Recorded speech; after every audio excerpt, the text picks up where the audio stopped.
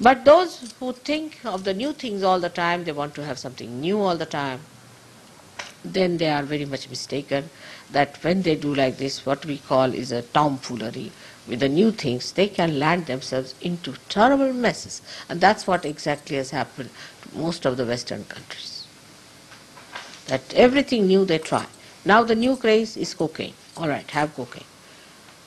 I mean, even I would not be surprised if Prince Philip takes to such a thing, or somebody takes to thing like that. I mean, everybody wants to try new. And if you say you cannot try, then they say, why? Why not? This is a very big problem with the Western mind. So you all people should also understand, don't try new things in Sahaja Yoga.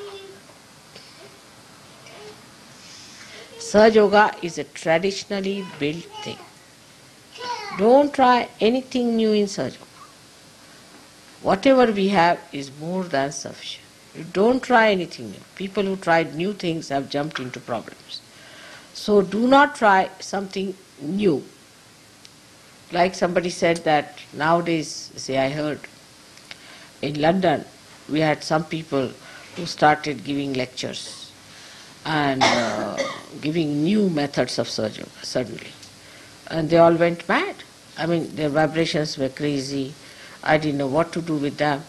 I was quite surprised. I said, why did you try a new method like that? What was the need to try a new method? Oh, they said, well, we thought better try this one. But I said, I have already told you all the methods. Have you tried? Have you perfected yourself? Better try those which I have told you. And then you can ask me and then start something.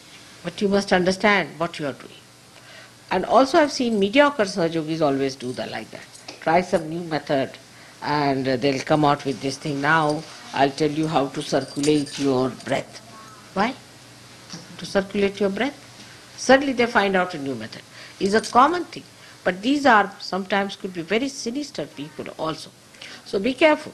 There is no need to try new methods. Now you have jumped onto that awareness where you have to just be steady. So don't try at this point something new. Just steady yourself. Steady yourself in balance. That's very important. Second point is that everyone should be knowledgeable in Sahaja Yoga. But some people are so funnily knowledgeable that I'm sometimes surprised. Like there was a fellow who was homosexual or nonsensical thing. And then he told some people that, yes, you see, mother says it's all right once in a while. I never said so. I can never say such a thing. Then somebody said, drinking, all right. Mother said, how could I say? There's no compromise. Somebody says, it's all right. You can do some business. I never said so. No, you cannot do. These things are not. They are not meant for you. Don't have to do it at all. Right? So anybody who comes out with such ideas, you tell them nothing of the kind. There's nothing like that. There's no compromise in Sahaja Yoga. No compromise. Whatever methods we have learned, let us practice them to establish ourselves and establish others. You must keep to your maryadas, to your limits. Do not try to fly.